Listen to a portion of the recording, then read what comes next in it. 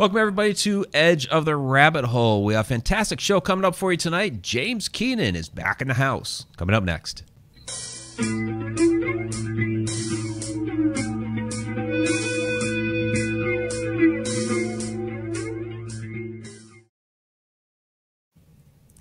Welcome back, everybody, to Edge of the Rabbit Hole. I'm author and researcher Mike Ricksecker. With me, as always, my co-hostess, Victoria Monday. And down in the chat room, Alina, moderating the chat. We have a fantastic show coming up for you tonight. Author and researcher James Keenan is back with us. Last time we saw him was just before that conference, that UFO mega conference that we were at together in Laughlin back in June. We had James on in May to kind of preview for us what he had going on. Since that time, he's had an appearance on Secret of Skinwalker Ranch, which he wasn't able to divulge to us back in May what exactly that was that he was going to talk about there. And I've seen it now. Victoria, naughty girl, has not, but we are going to talk about that this evening, as well as many other things, because James is into a lot of interesting esoteric and historic research. So, James, welcome back. Hi, Mike. Hi, Victoria. Thanks for having me back on. It's good to see you. Yes, you too. I see your name go by in the chat all the time. So. Oh yeah, you've had really interesting people that I'm. Yeah, watching them. It's my homework. There you go. Yeah, because we had Katie Grabowski on lately, Trey Hudson, and you guys were on that panel together at the mega conference, which was just fantastic. There was so much information that day. I thought that was really well put together. Right. Thanks. Yeah, and there was Dwayne Ollinger from Blind Frog Ranch was the other individual. It was excellent. There was a lot of data presented. Oh, absolutely, absolutely. So, speaking of data, where do we start? Like I said, we had James on just before his appearance on Secret of Skinwalker Ranch. So we need to talk about this. And I did grab. I know you sent me some photos, James, but there you are. Look at him! Woohoo! So, but this was really interesting, though, how you were basically studying the magnetism and the energy levels in the area across, because you hadn't been on the ranch at this point, but you had taken these different readings that were basically on either side of it. So you want to tell us a little bit about what you had discovered here, and then you, of course, were on the ranch there. Sure. So over the course of several years, I've been taking just a tremendous amount of data points in magnetometer readings, which are basically, reading the magnetic level at each location on the planet. And what I was looking for was any type of anomalous readings, either below or above the standard field level, which was 50 microtesla, or about 50 microtesla on the Uintah Basin, especially around Skinwalker Ranch and the mesa directly above it. And after several hundred data points at multiple locations around petroglyph sites, Blind Frog Ranch, and at Skinwalker Ranch, I came across 4 locations that read anywhere between a negative 14 microtesla all the way up to about 50 microtesla, which should never happen. That basically is saying that one of 2 things should be presenting itself: is I should be standing in South America getting that read, or there is something massively magnetic below ground causing this transient readings to occur. So there was one south of Skinwalker Ranch, which was exactly 6.2 feet away from its southern fence line. And it was going up and down, and it was only each of the data point locations were about 6 inches in diameter, so not too big. But I had also got 2 of those, as you can see up at the very top at the north part of the mesa, just before Fort Duchesne, which is the reservation for the Northern Ute Native Americans. And those were very similar. They were going anywhere from about a -10 all the way up to about 48, 49.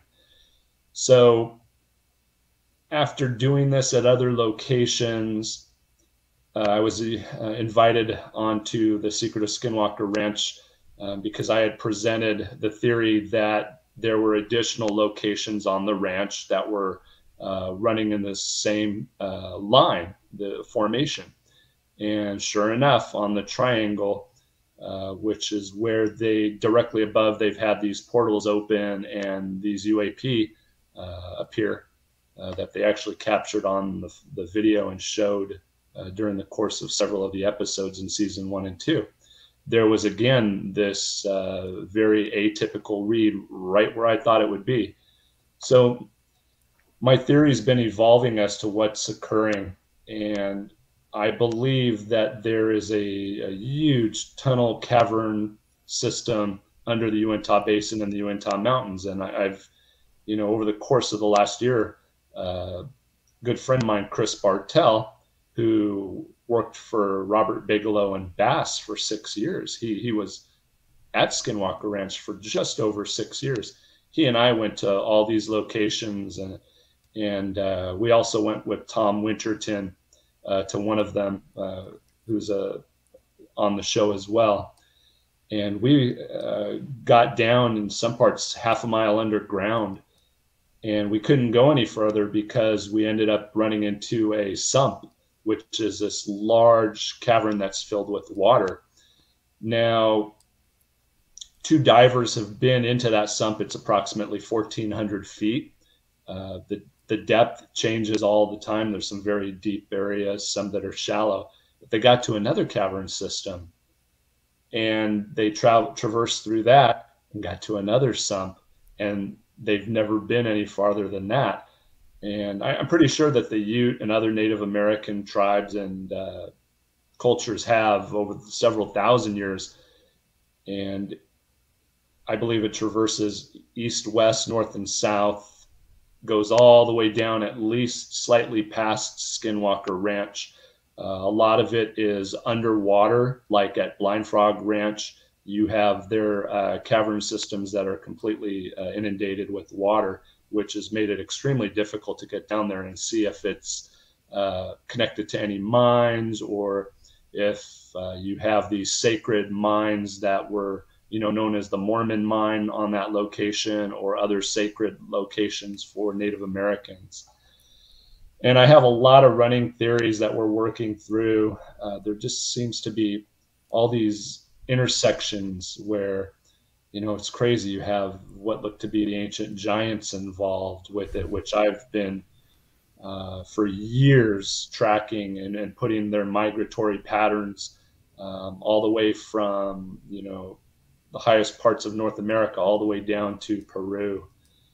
And just for it to be a part of Skinwalker Ranch, it's amazing, because what few people understand until they've seen me present is I was working on the basin at the petroglyph and pictograph sites and other sites with the artifacts way before I had heard of Skinwalker Ranch, but I didn't care about it until I realized that it was a huge part of what I was seeing in the petroglyphs and all this oral tradition when you would interview the Ute or other tribes. It was just incredible that everything is tied in. You can look at Blind Frog Ranch even being tied into Skinwalker Ranch, and all of it seems right. They're so close. Yeah. Right. So I do want to talk to you about the giants in a little bit, because we talked briefly about that just before the show. But watching the episodes and seeing how everything played out after your presentation, you gave them this data. They actually they started digging, which they'd been really reluctant to start digging on Skinwalker Ranch. do you have a concern with what they might, run into and hit, when they dig? Because there are all these different legends that you start digging on the land, crazy things happen. Is that a concern of yours? My concern is there seems to be a secret society or a group of people that are watching very closely what people do underground. And it's for a very specific reason. There's a sacred site that we're really not supposed to know about. And I think it's tied into the Skinwalker Ranch. For what reason, I'm not exactly sure. Maybe it's an alternate location, an additional cache mine. There could be other things tied into the underground system that have nothing to do with, gold or iridium. It could be portals or energy sources that have been able to create the portals that are directly above the triangle, because you even see it in the petroglyphs that are located at Dinosaur National Monument. I don't remember if you saw my presentation in Laughlin, but I presented what looked to be, it looked to be those, the Glocker, those Nazi the bells. Yeah, it looked exactly like that post World War II. There was a sighting of something above the UK that I presented. I got it from Steve Mera, and it was almost 100% identical to what's in the petroglyph. And that petroglyph goes along with Navajo culture, and it's even in a book. There was a book released in 1997 that shows this iconography, and a skinwalker, which is the Yinalblushi to them, that same type of radiation or energy being shot out of the earth to a circular object out in space directly above the earth, which, come on, it's a UAP, a UFO. Right. So there's so many moving parts right now, and our plans are to really start focusing on 3 sites that Chris and I have been involved in hunting down, I guess you could say, through interviews and some historical data. We were able to pull from some old LDS Mormon journals from I believe it was the 1860s. And then from other information I don't want to really discuss quite yet in regards to what we came across at some cultural sites and underground. Fair enough. I know Victoria had some questions about the cavern system underneath. Can we just say it? Come on, let's just say it. Right, but it all seems connected. And go ahead, Victoria. I know you. Hollow Earth. Let's just say it. I mean, we don't have a rooms to go sofa down there, but I'm sure people lived down there at one time. I did want to ask you about a Stargate you were talking about in Vernal, Utah, I think it was. Right. And you said they're all over the Southwest? They are. So I've located 4 petroglyphs that I'm 99% positive they are dealing with some type of gateway. How it's accessed, I believe there's 2 or 3 different ways to access them. Every single one of these petroglyphs is located at a recess into a rock wall where it looks like a huge door. Looks like a door, yeah. With some symbol above it or next to it, or they're underground in a cave or a cavern system. And it's really interesting because around Vernal on the Uintah Basin and the mountains, I've located 3 out of these 4 glyphs. And sure enough, one's in Dry Fork Canyon, the other one is underground, and another one is at Dinosaur National Monument. Are these in places where and that's it. Yeah. Could the general public just accidentally stumble upon these, or are these like on private locations? Oh, no. So, it's private. McConkey Ranch is Dry Fork Canyon petroglyphs, but the owners are wonderful. They've opened it to the public. They ask for a small donation, which is on your own. You can put it in a box or not. And you can walk right up to this and see it. You can go over to Dinosaur National Monument, which is a quick drive from Skinwalker Ranch or from Vernal. and I believe it's like $8 to get in. And it's the first stop. It's Swelter Shelter. Oh, that's interesting. Where where it shows all these different races or species or anthropomorphic figures coming out of. I mean, it's an obvious portal. There looks to be about 6 or 7 different species and about 25 to 30 anthropomorphic figures. And what's really neat is the big one right over to the left. Boy, it sure looks like a gray alien. Really? From what we see, it's identical. But you got to remember, these were, carved out more than likely anywhere between 2,000 to 700 years ago. So, they weren't watching Sci-Fi Channel and then going out and, carving this on a rock. I'm sure even the anthropomorphic figure has 4 fingers, where other petroglyphs around this section, this rock art, have 5 fingers. So they're showing that that's, Homo sapien sapien. There's a lot of petroglyphs there. Dry Fork Canyon, where it has 6 digits and huge feet, obviously symbolizing, the giants of old. Yeah.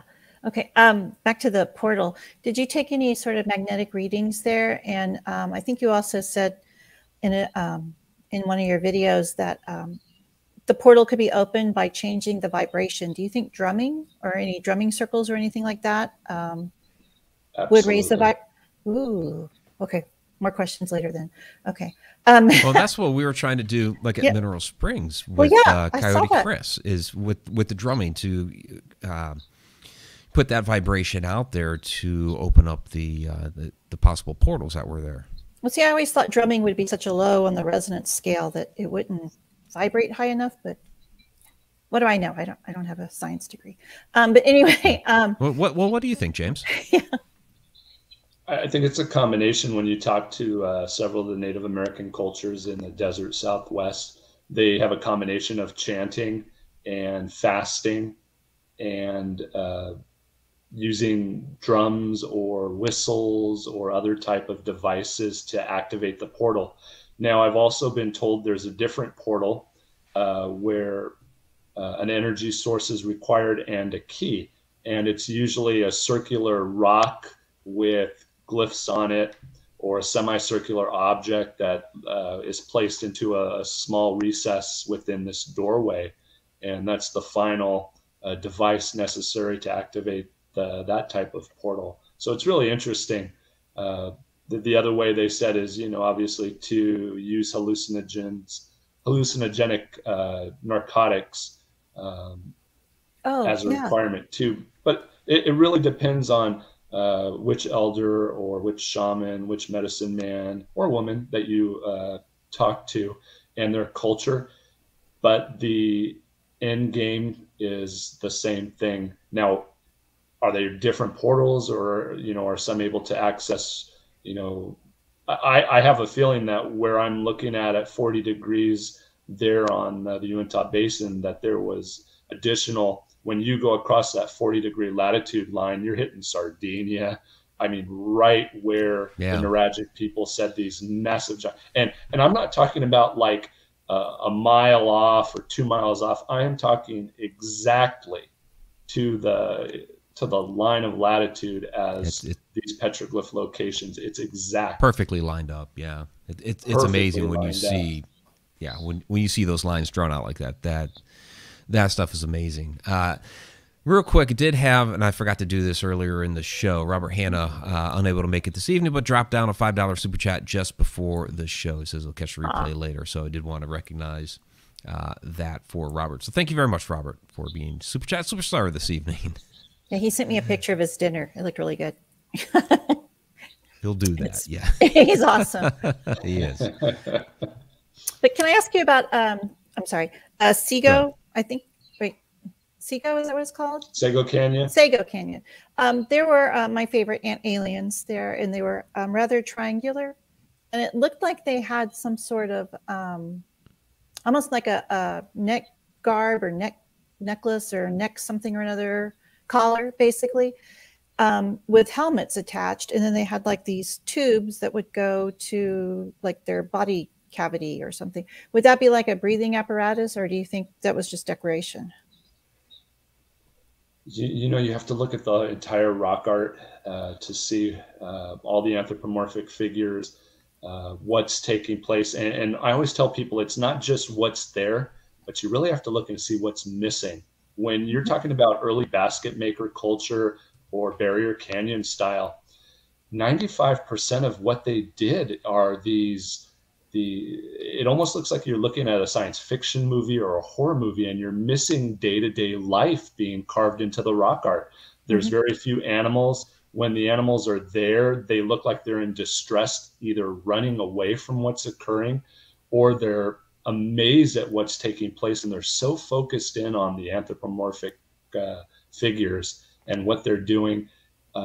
Some of them look like artificial intelligence. They look almost robotic, and it's very dark. If it's a pictograph, they used very dark colors in creating, the paints that they used, and there's just nothing that you can look around when you're there and say, "Oh yeah, I saw that," or "That's what this is." It honestly looks like you're watching the Sci-Fi Channel or your favorite horror channel, and when you're talking about Basket Maker 1 or Barrier Canyon style, you're talking anthropologists and archaeologists are willing to say 1500 to 1800 BC. But from everything that I've seen, and I've been doing this now for well over 2 decades, and it's got to be thousands of years older, 6,000-7,000 years. And even here at ASU, at Deer Valley, they are now modifying their dating as to having said that it was 6,000 or 7,000 years back for the petroglyphs here in the Phoenix area. Some of them are now saying 12,000 years. Okay, that's what I was going to ask you that, because there was one picture and it looked like an elephant, and I was thinking, well, there's no elephants. And so I did a little Googling, and there was an ancestor of an elephant, but that was 13,000 years ago. And y'all were saying the pictograph was only like 800 years old or something. Could they possibly really be and still be around 13,000 years old? So I think that maybe they were here at the same time, and there's some sort of catastrophic event took place that obviously wreaked havoc immediately. 99% of Homo sapiens sapien was wiped out, but so were these other animals. The flora fauna was made extinct as well. Yeah, it seems around the right time frame. But that's about the flood, right? Brought that up. About the Great Deluge, yeah. But Victoria, I'm glad you brought this up, think about Blind Frog Ranch, the title of the ranch. So Dwayne Ollinger drilled down, I think it was 65 or 68 feet, and blind frogs came up out of the hole. I think it was attached to the drill or whatever when they came out. Well, you know what that tells you right there is there's an underground ecosystem. Right. Didn't require sight because they'd been down there for so long in the darkness. Well, in 1970, they filled up Bottle Hollow Canyon, which is directly above Skinwalker Ranch, turned it into Bottle Hollow Reservoir. In 2006, the USDA Farm Agency flew over, and in the history, I was able to find this massive subaqueous explosion underneath, and caused a half-mile diameter ripple effect on top of Bottle Hollow Reservoir. And I verified with them that the .SID images were tested, and it wasn't any type all cloud cover. All of that was verified. But that tells me that for a subaqueous explosion or enough of a buildup, and I spoke to a geologist about this, there had to be a huge cavern system underneath for that to occur. Well, people have said they've seen this huge dark serpent in Bottle Hollow Reservoir, and the tribal police actually investigated a drowning that was associated to it. Well, why couldn't a sinkhole form based on all that water? It causes it's heavy. creates sinkholes. What if it went into these underground cavern tunnel systems that we know a lot of them already were inundated with water? What if something is down there, you know, from, like you said, 13,000 years ago that existed on the basin? And if it was dark serpent, it would be dark because it doesn't need light, probably Right. is blind, but it felt the movement of these swimmers. So I agree with you. The Wow. possibility of Yeah. something maybe being underground and then having an opportunity to come up, it might be there. And there may have been something that survived, just, you know, just like humans did. They had to go underground. James, let me ask you something here, because we're talking about petroglyphs with anthropomorphic characters, possible creature that's still around from, you know, 13,000 years ago, underground caverns, and all this crazy electromagnetic activity. And in some of the research that was being done there at Skinwalker Ranch, you know, they're discovering, you know, signals that are either coming out of the ground or even originating from space that seem to be coming down into the area. So here's my question. Is it possible that, you know, under the ground there is some sort of ancient beacon that's calling out to the cosmos still all these years later, that, you know, maybe they're associated with these people that are depicted in the anthropomorphic characters, whether it's the ant people or somebody else coming through these possible stargates? What do you think? Yeah, that's an absolute possibility. Remember, based upon the magnetic readings, not only did I locate a lot of voids underground, but I know you saw this. I have a 3D ground imaging, and we found metal objects, and I showed that to everybody, you know, at 4 or 5 meters below ground, which is obviously some large metal object. Now, that wasn't taken on Skinwalker Ranch, mind you. That was elsewhere on the basin, but it's absolutely possible. And think about it.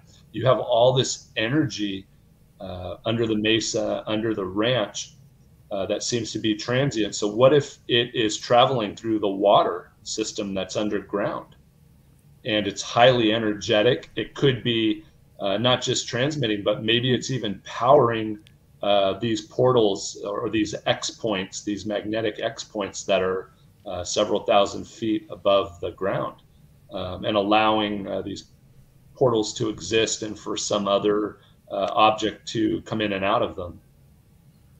So you're saying they could have been harnessing the water to power whatever it may be under there, or traveling, using the water to travel. Okay. Since it's transient, you know, I think water would just probably be the easiest way for something to maneuver underground, compared to, because if you think about it, if there was a rail system or something put in there, there would have been a lot more ground penetrating radar finds, and you know, they flew the larger magnetometer after me on the same episode, and covered the entire ranch. And it's really interesting because there are some karst tunnels that you can see in that in the rock, but nothing that would have, you know, been like, oh my gosh, that's an underground railway or something like that. And don't get me wrong, we're only looking, you know, that magnetometer can go so far, and I believe these cave and cavern systems go extremely deep. You know, we were a half a mile underground before we had to stop because of the water level. Sometimes that water level, you can't even get near that location. Other times you could go even deeper into the sump. So was that water fresh water or salt water? Yeah, so it's fresh water, but under the Uintah Basin, you have a moderately saline water system, because remember that it was Eocene Lake Uintah 50, 60 million years ago.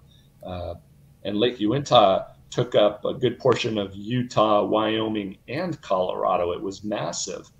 And it got more and more saline at certain points, and dried up, and, you know, expanded, and then again dried up.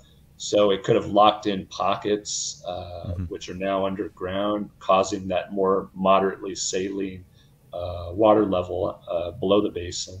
So yeah, it's a mixture. The fresh water comes down, goes in through the sinks, in the mountains and enters the cavern, the void system. Okay. Now, I remember in Arizona, like up on the North Rim, we went up there all the time, up the Vermilion Cliffs or whatever. That was part of the ocean at one time. Did the ocean go that far into Utah? Could that also contribute to some of the salt water? Or is it just everything dripping down eventually? So Victoria, I don't know. I've only studied up to Eocene Lake Uintah, just based upon location and information in regards to the giants, where their cultural sites would have been back then. So that'd probably be better kept for a geologist to answer that one. Okay. All right. We'll get to the giants in just a moment. We do have a couple questions here from the chat. I know. I'm excited to get to that too, Victoria. Yes. Yeah. From Sarah Youssef, what is it about the location that makes it attractive to these interdimensional entities? So, yeah, good question, Sarah. Again, it's that energetic levels. There are certain spots on the basin that line up that are extremely energetic. Blind Frog Ranch is one of those.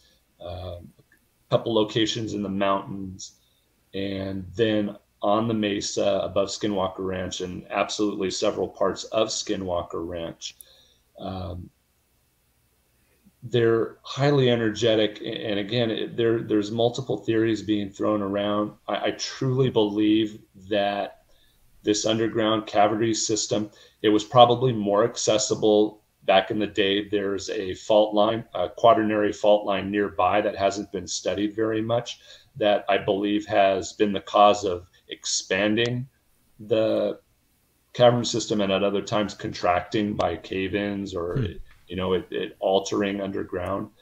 But could there be site locations? There's obviously been huge meteor strikes in northeastern Utah that we have those pieces. You're talking 60 to 80 pound meteorites. What if there's one so big that it was an asteroid that we're overlooking it because of how big it was? And it was so long ago that now all this geology is above it now. All different sediment formation, stratigraphy has increased over millions and millions of years. But there had to have been a massive amount of certain precious metals, of iridium, because the readings are just too much of too many things for it to not be part of the picture. And then for all these other treasure hunter stories about Native American culture having things like Kershanab in that location, these sacred mines. Well, what if they really were ancestral homes where people survived a catastrophic event, and they're so sacred that they're being watched over? Many people have been killed, especially in the 18 and early 1900s that we know about, searching for it.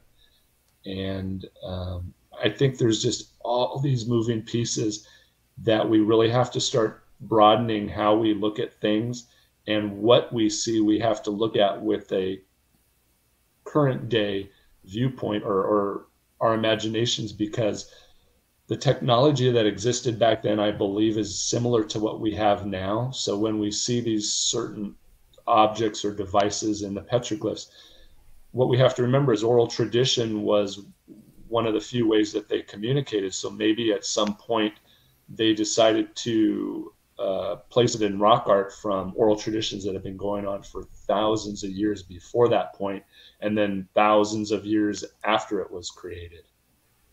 Yeah. And then we have one here from, thank you for that, James. We have one from Mr. Cumin 02. The underground caverns, could they possibly lead to Chaco Canyon? So, it's that'd be a heck of a cavern system. Right. Exactly. And, this goes, and I know Victoria's going to get excited. This would go to that Middle Earth theory again. If you're at a great enough depth, and you got to remember there was a lot of volcanic activity back then. If there were super volcanoes or multiple volcanoes altogether, who's not to say lava tubes and limestone weren't created in that amount of, or that length. But I wouldn't be able to tell you for sure or not. I know that we're looking at mapping about maybe 25 miles in an east-west direction, and then about 25 miles north-south. Okay, which is still pretty substantial. Yeah. Very much so. And then one here from, and then we'll get to the giants. Then one here from our chat moderator, Alina. She asks, does James think it is possible all the strange occurrences happen intentionally to scare people so the secrets stay hidden? Yes. So one of my newest theories is the Uintah, the Skinwalkers, the shapeshifters. They're actually a secret society that are guarding something. What a great thing to create, because they were never heard of 150 years ago or 120 years ago. It's very recent. So what if they decided, hey, we'll borrow from the Dene, the Uintah, the Skinwalker, and use that? Because, you know, when you're out there late at night, I can't help but think about it, you know, running into something like that. I mean, right. I'm prepared for it, but still, you know, every little thing you hear behind you, you turn around for it. And what better way to keep people away from something sacred than by scaring them away? Mm-hmm. Yeah. Can I ask you one question before you get to giants? Go ahead. Did you find an ice cave? Did I see that correctly when you were? I think you were on Blind Frog. Yes. It really had ice. So there's you saw the photos, right? I didn't believe it. You know? No. So Mosby Mountain has a known ice cave, but that one came from just north of Blind Frog Ranch, about a mile north of it. Tons of ice inside of the cave. How deep were you? Were you very deep? You know what? We had to no, not really. We were only maybe 100 or 200 feet underground at that point where all the ice was. Wow, that's amazing. Because we have caves in Texas and they stay like around 76, 75 and no ice. That's amazing. Yeah, that was my first time of experiencing ice, you know, because you just don't get that here in the Arizona area. Nope. It was cool. Natural refrigeration. Mike, you've got to look at that. You got to watch that video. It's on James's YouTube. It's amazing. I'll take a look because I haven't seen that one yet. It's good. Okay, now on to giants. So, go ahead. Now on to giants. All right. So yeah, before we started the show, James was telling us some interesting information about giants in that area, his research into the migratory patterns, and even an Ireland connection. So now this is really fascinating. Go ahead, James. Sure. So when you look at all the petroglyphs and pictographs in the desert Southwest, there are giants everywhere. When you speak to the Shoshone or to the Paiute, the Dene, the Ute, they all have their stories about giants, whether they were the Site Ka, which were the red-headed cannibal giants, or even the larger Starnake, which were the giants that were miners and had all these tools that made sound. So they were either pneumatic or electric or some type of vibrational or frequency type of tools. But they're all throughout the desert Southwest. And then I've been in Mexico, Cholula, up in around Ovelos de Jalisco, Chihuacan on the West Coast. And there's giants everywhere in the artifacts, in the oral tradition of the Nahua people. And so what I started doing years ago was I started tracking it. I would track oral tradition, artifact, and petroglyph, pictograph, or codex, which were the ancient books of the Mesoamerican people. Not many survived, right. Pre-Hispanic.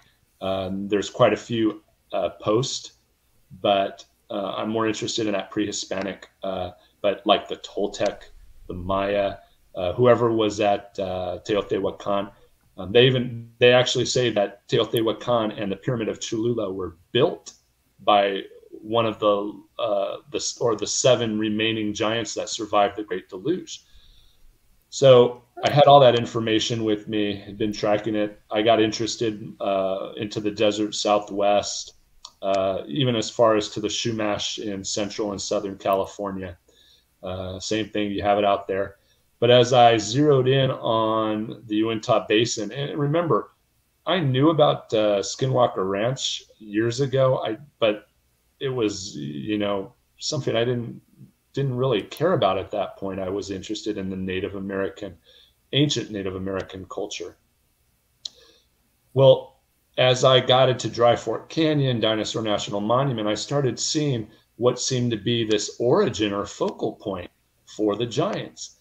And they look to have originated in the Uintah Mountains and migrated outward up to Wyoming, into Canada, even farther out all the way to the Catalina Islands or the Channel Islands that are off the coast of Santa Barbara. They've gone out to the Ohio Valley, all the way up to upstate New York, down into Florida. I've tracked them into Arkansas, into Texas. And then obviously we have all this, but origin seems to be in the Uintah Mountains based upon age of the petroglyphs and these lost cultures. So like Barrier Canyon style, we don't know who they originally were. We have a pretty good idea that more than likely the Fremont and all that, as they migrated southward, they overtook the Mogollon culture, the Hohokam, and eventually after like 140, 150 years of wandering around, ended up in Tenochtitlan and became the Azteca Empire and the Toltec to a degree. But the giants, the larger giants, originated in the Uintah Mountains a very long time ago. They caused or took captive other groups, other tribes, and made them work in these mines. Something happened. They went underground. Very few of them survived. When they came back up, along with other Homo sapiens sapien, the only way for them to survive was to mate with Homo sapien. And they became what now we consider as the Site Ka, which were a much smaller, but still, maybe 6'3" to 7'2", 7'4". And the Site Ka weren't wiped out until about 1760-ish in Nevada. And there is a lot of historical data for that. It's interesting, James. It seems to be like a common theme where you have the giants mating with humans because they're starting to die off. I mean, you're telling the story here. I was just doing research earlier today in Alaska where you see that story play out. Of course, you think of the Watchers and the Nephilim from, the biblical stories. So why is this such a common recurring theme where they're trying to interbreed with humans? Well, like you said, there was no one else left to breed with in their own race. And it just seems very worldwide, like it was happening everywhere. It absolutely. Well, remember the Great Deluge and other catastrophic events occurred. Some other catastrophic event occurred that created the Great Deluge. We know that something of such immense proportion occurred for that to have happened. And the only place anybody or anything could have survived was where? Underground. And how long that was, you're talking, most people, you see these movies and they come back out after 6 months or 9 months, and that's bogus.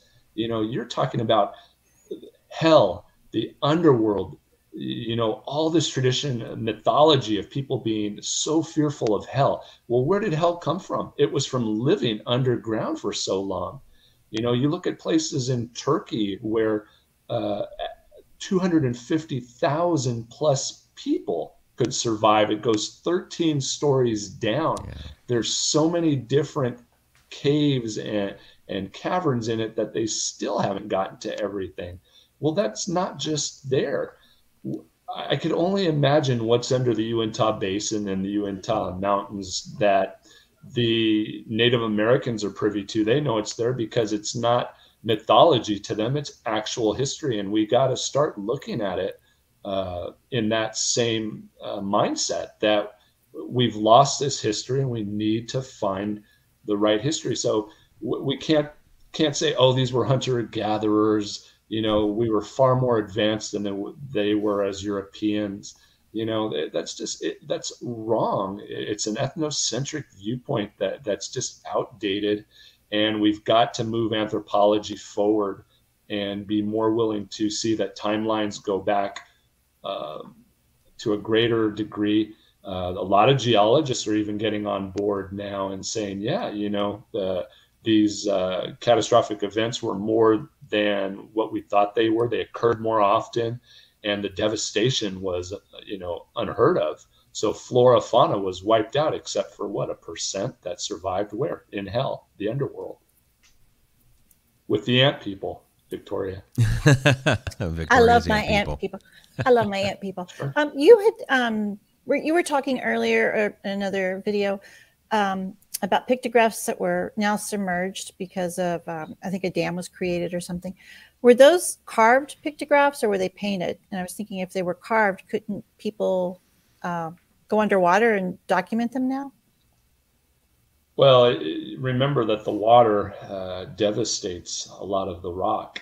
But to your point too, with this drought that we've had in the West, a lot of the reservoirs are so low that we're starting to find petroglyphs that, you know, we couldn't see for 50, 60, 70 years that we're able to look at again.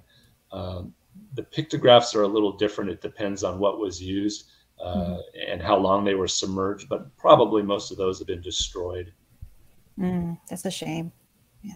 It is a shame. It's a crime, almost. Well. So let me ask you this, James, because out here in Ohio, we have Serpent Mound. We have Great Circle Earthworks, which is absolutely huge and massive. And you know, archaeologists say they don't know who built these. Some ancient culture that predated the natives that, you know, the Europeans came across. So do you think it's possible that the giants built some of these type of structures? I do, and I'm not the only one. You have a lot of from the 1800s and 1900s journals from pioneers, from mountain men that came across artifacts, breastplates, swords, and all these journals, you know what, they don't say giant. What they say is men of great stature. That's what they like to, the terminology they like to use. And these breastplates are massive. I mean, you're talking, you know, some of them for people that are 6'6", 7 feet tall. Some were 8 or 9 feet tall, especially around that area in Ohio. And I just love that term, men of, you know, people of great stature. Well, you know, we're talking about giants after a catastrophic event that are, you know, their DNA has been altered by mutating, having to mate with a race similar to theirs, but not quite the same.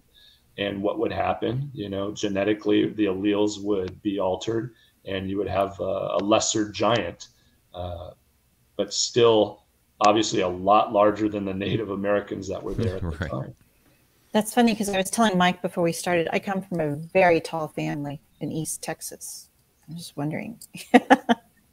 Yeah, we call them towering Texans, but you know. Oh, there you go. You know. So throughout the late 1800s, early 1900s, you go through like newspaper archives and you will find a plethora of different newspaper articles, especially around America, stating they have found these giant bones. And it appears these giant bones, even though people, you know, discovered them again and again and again, have gone missing. Of course, there's a lot of theories as to why that is and what was trying to be hidden. But do you think there's still caches out there of these giant bones that can be found to prove, hey, yes, these giants did roam the earth out here? Sure. So a few things to what you said. Absolutely. There is a lot that is not just still hidden away below our feet, but maybe is being protected. You also have to remember now that there are so many laws in effect that you really cannot just go out and start digging. Right. And if you find something, you better stop, because I mean, you don't want to end up in prison for 2 to 10 years for, you know, removing remains of the deceased, and that's totally understandable. I mean, I wouldn't want somebody digging up, you know, my grandparents out in the cemetery.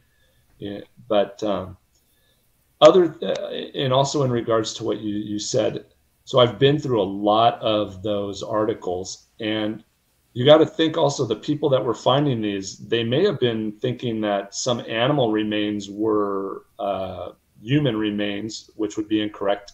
And then how the remains were laid out in the grave site. Remember that you have to deduct a few inches from where the bones fit into the, you know, the sockets and the joints. So sometimes when people think there was something 7.5 feet tall, it was really maybe 6.5 feet tall. So how much of a giant was that? But when you're talking about 10, 11, 12 feet tall, it looks like a human's head, or skull is around. Yeah, absolutely. There's a lot being hidden. Now, part of my talk at the Laughlin Mega UFO Conference was on John T. Reed and all the boxes that were in Reno that I went through.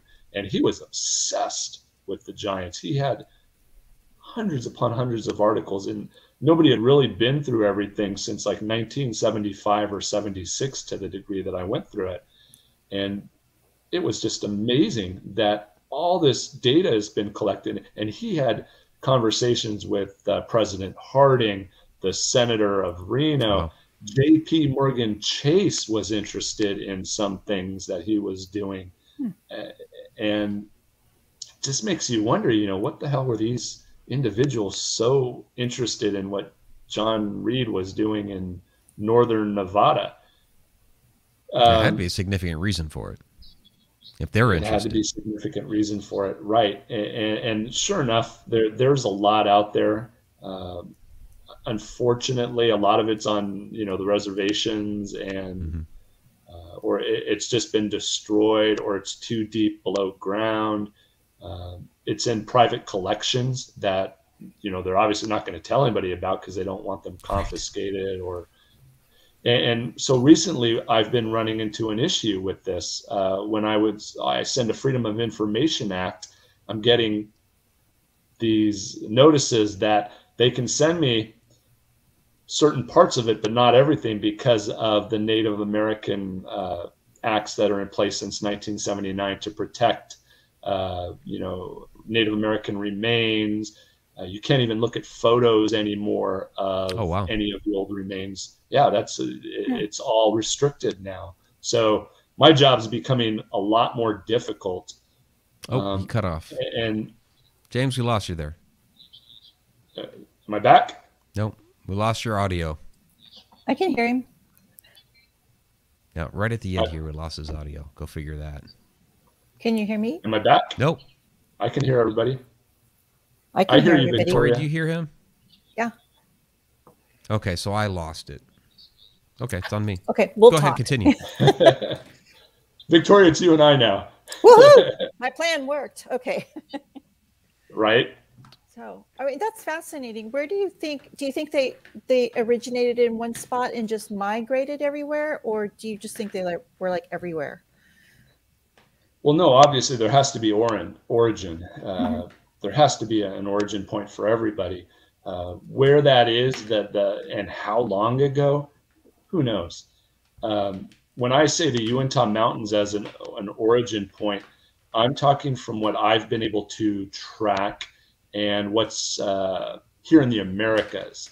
I'm not taking into consideration in Europe, you know, like in Sardinia or in, you know, ancient Persia, those locations. But there's obviously, you know, you go to the United Kingdom and to Ireland, and there were giants there as well. I'm really excited about that. You should come to Ireland with us next year, and you could do some giant research. Oh, well, I told you I can get you into some of the cairns you can't get into. That's right. Okay. Yeah. We'll have to hook up. Is Mike still especially in hearing? low crew. Oh my gosh, we're going to go to so many amazing places. It's. Oh, Mike, you back? I guess not. Anyway, so what else do you have going on? You seem to be busy. I try and keep up with you, but I just can't. Yeah, well, I have.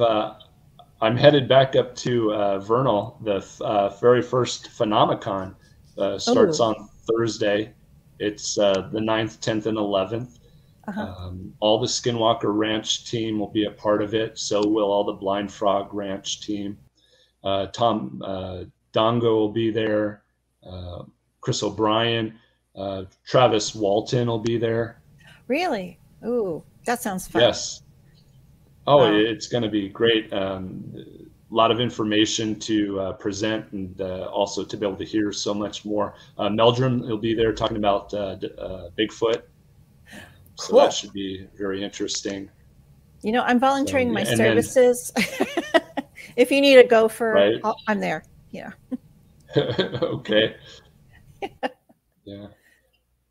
Then the following week, the 17th through the 19th, I'll be at the LAX Hilton in Los Angeles, California, at the Conscious Life Expo. Ooh. And I'm going to be talking about the underground, technology, consciousness, Skinwalker Ranch. Caroline Corey will be speaking with me, and it's going to be hosted by Jimmy Church. So it should be really exciting. I'm excited. Now, is that one going to be virtual also, or do you have to actually be there to Both take part? Okay, because some of us don't so get the to Phenomenon, yeah, Phenomenon will be in person only. Conscious Life Expo is a cross between LA and London, and it's live at both locations, and it'll also be online as well. Oh, that sounds so fun. I think we lost Mike. I don't know. Is Mike still there? Okay, I think he's gone. I don't think he is. Can he see us? We could talk about Hollow Earth more. Right. Oh, he heard me. I can't hear. I'm trying to fix it, but I can't hear. Oh, okay. Well, darn. Okay, well, I had more questions. Let's see. I can hear the test audio. When I put these earbuds in, I can hear the test audio, but I can't hear you guys. So I don't know what that means. But the Chumash Indians, they seemed really fun. I mean, they were flying around on a cigar-shaped thing through the air. I mean, they just seem like a fun group. And what's interesting is the Chumash don't even look like other Native Americans. They were able to grow full beards. They looked like almost like they had some European DNA in them. It's just an interesting culture. Their civilization was all the way from the Channel Islands in towards the desert regions of California. Santa Barbara was where they were heavily located, and they made some of the most amazing pictographs using colors in their paint that to this day have survived, with orange and yellow and greens and reds. And you see all this action taking place up in the sky with anthropomorphic figures on them, and they're entering to what looks like spiral doorways or gateways. It's phenomenal. And they've done this in a lot of caves or in shelter areas. And luckily, because of that, a lot of it's been able to survive. Yeah, you showed a picture of one, and they were calling it a shield. But when I looked at it, to me, that's what it would look like if you looked up and saw a UFO flying over, like with the energy pulsating and just zipping on by. But I don't know if that's what it was or not. But that was amazing. Okay, I'm back, by the way. Oh, hi. Oh, hi, Mike. He agrees with me that the Earth is hollow. Oh, okay. Okay.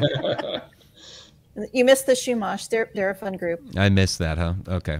It's really interesting. I'll watch back and catch the clip that I missed. So. Yeah, it's awesome. So, okay, welcome back. Thank you. We're right at the end of the show too, Oh. so I made it back to end the thing. But I do. There are a couple questions here from the chat that I want to grab real quick. So, from Sarah Youssef, can some paths of giants be cut off by continental drift?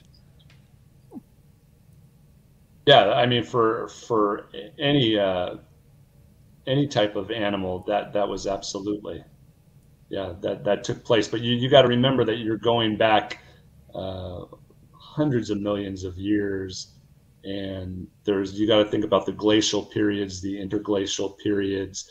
So Right. there's a lot of geology, a lot of geography that comes together for that, and migratory patterns of, not just Homo sapien, but other hominids, including the giants. Yeah, we're talking And, long even the stretches flora of time here. fauna. Yeah, what was their, the flora fauna that they were following or collecting, is also another important aspect of that. This is an interesting question. This is from Private for a Reason. Is there a possibility that the Knights Templar could have traveled to the southwest? I was thinking that too. Well, that's interesting because there's the compass and square petroglyph on Skinwalker Ranch. Oh. And is it? Who knows? I think it may have something to do with marking an underground system. But in the late 1800s, the 9th Black Cavalry was stationed there at Fort Duchesne. And I believe like 94 or 96% of the African American soldiers were Freemasons. Oh. So, they seem to be very interested in that Mesa and Skinwalker Ranch area. The plot thickens. The plot thickens, yeah. Were they looking for something from the Knights Templar? Who knows?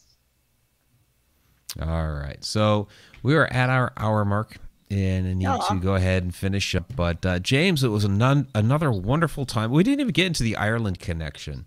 Oh, we did. We did. Yeah. Did I miss that part? Okay, great. It was just a smidge. Yeah, He's okay. coming with us next year, by the way, and he can get us into certain places. Oh, cool. That would be great to have James along. Wouldn't it? Oh my God. It would be. It would be. Yep. Next July 1st through the 9th. So, James, where can everybody find more information about you? Pick up your books, and I didn't even show the books. Let's bring the books up here. Hey, he had a free download a couple weeks ago. I got it. For some reason, I don't even have the. Here we go. It's taking a second because I hadn't uploaded it, but there we go. Yep. You can get those at Amazon. I have an author page, or at Barnes & Noble as well. And for those watching here on YouTube, you can get the link down there in the description. But go ahead, James. I'm sorry for cutting you off there. Oh, perfect. No. Yeah, that's perfect. Look at the link down there.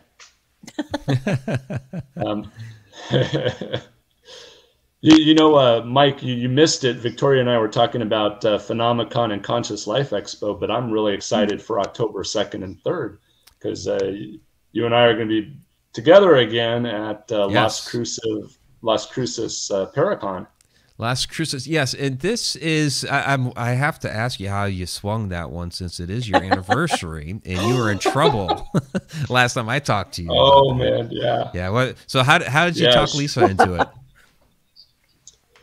Yeah, well, you were there when I asked her the first time, and her face said it all, that it was a no-go. But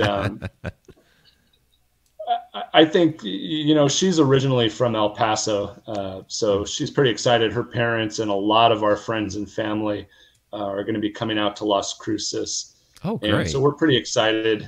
Not many of our friends or family have gotten to hear my presentations, so this will be a first for them. And it's nice, to be back in that area because Las Cruces is just amazingly beautiful, and the people there are just fantastic. And to have spent a week next to you to be able to spend, 2 more days. Heck, what I asked. But, you're too kind. I'm but sure yeah, that was part of Lisa's too. She was like, "Hey, Mike's going to be there." I appreciate that. No, it's going to be great seeing a friendly face down there in Las Cruces, because a lot of people that are at this Paragon I'm not too familiar with. So this will be really interesting. And again, great to see you again. So, and this will be for virtual also. I don't think so. Think it will be. Yeah. Rats.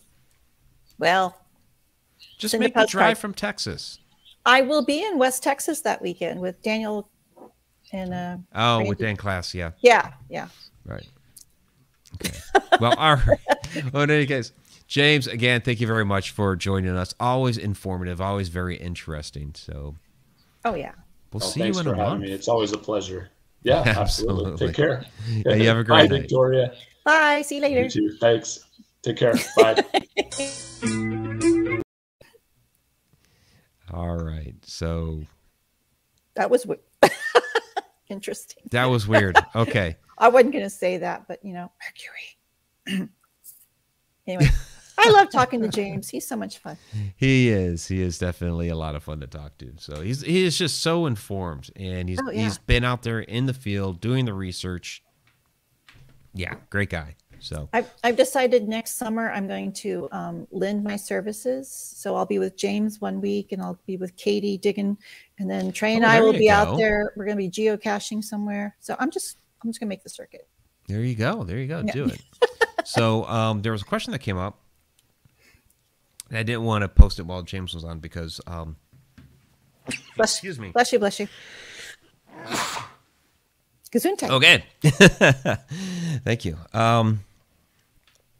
So this one here, because it's not James's book, and when we have James on, we're promoting him. Right. But the question is, do you guys know about Graham Hancock and his books about ancient civilizations? His latest is about American continents.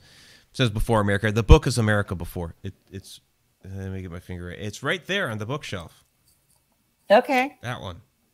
I do follow him on social media. He's really interesting. Oh yeah, absolutely. Mm-hmm. Absolutely. Yeah, it's another fascinating guy, very informed. But yeah, that book America Before has a lot of interesting material that he's got connections to the Americas from like Egypt, and he gets into the different mounds and stuff that we were talking about throughout this past show. But yeah, James is out there getting into a lot of other stuff that Graham hadn't. So, a lot of different material that he's touching on.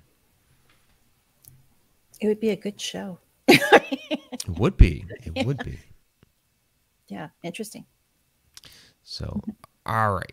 Let's go ahead and get to the shout-outs. So, Alina, thank you very much for moderating the chat this evening. We did have Super Chat Superstar this evening, Robert Hanna. So, Robert, thank you for being a Super Chat Superstar this evening. Let's get to the participants tab here on YouTube, which only shows like 6 people, and no, there's more. There's more than that in the chat. But Andrew and his Trucking Gnomes, Debbie 08, thank you very much for joining us tonight. Haunted Road Media's Fairy Queen, Diane Hilbert, Helen Espinoza, and Mary Haygood. Thanks for joining us tonight. And then I'm going to scroll through because we had all kinds of other people.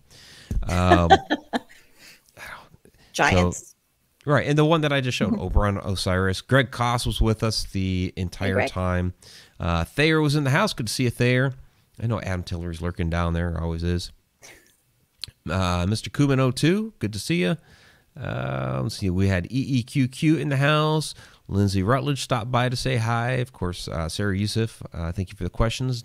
Donna Abbott was with us this evening. Stacy Comiskey, thanks for joining us once again.